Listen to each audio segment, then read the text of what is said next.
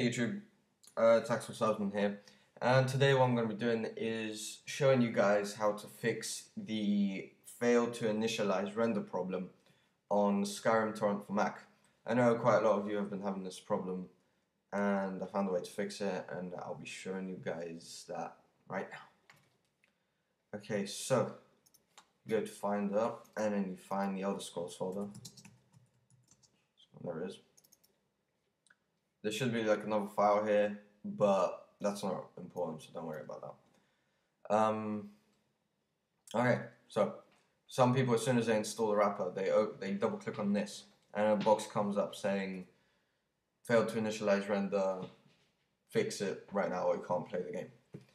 And as soon as you hit OK, like nothing happens. The game doesn't start up. So what to do to fix it is you open up Skyrim preferences, and this search box should come up. Even if you cancel it, it'll say wrong selection, this selection, blah blah blah. Select wrapper, and then it'll come up again. And then what you need to do is find the same folder. So the Elder Scrolls. Go down a bit. There it is. Okay. And this time, instead of clicking on preferences again, which would be pointless, you click on the logo. And that's because the wrapper, to make it run on Mac, you've already installed in the package contents of the Elder Scrolls Skyrim logo folder.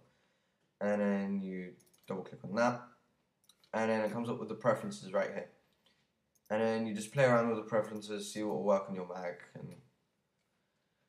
and after you're done with that, just close it. Double click on the logo,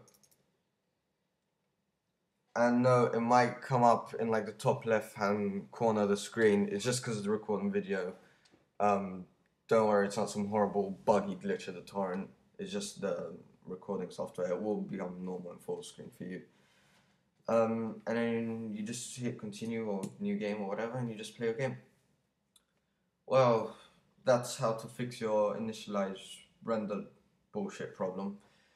If you could like and subscribe, that would be great, and I will see you guys next time.